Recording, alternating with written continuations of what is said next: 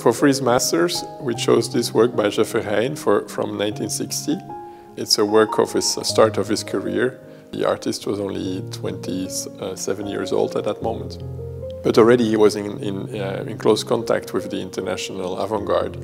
This work was shown in Milano in a show that Gio Fontana curated. It went from there to a Swiss collector. I'm fascinated by these early works from Verheyen. At that moment he's very poor, and so he's not able to buy canvases that are professionally prepared.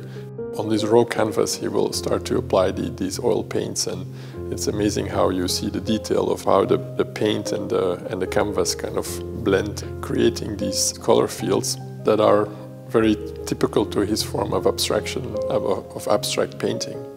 Thanks to these experiments with color, you really cannot capture this kind of painting.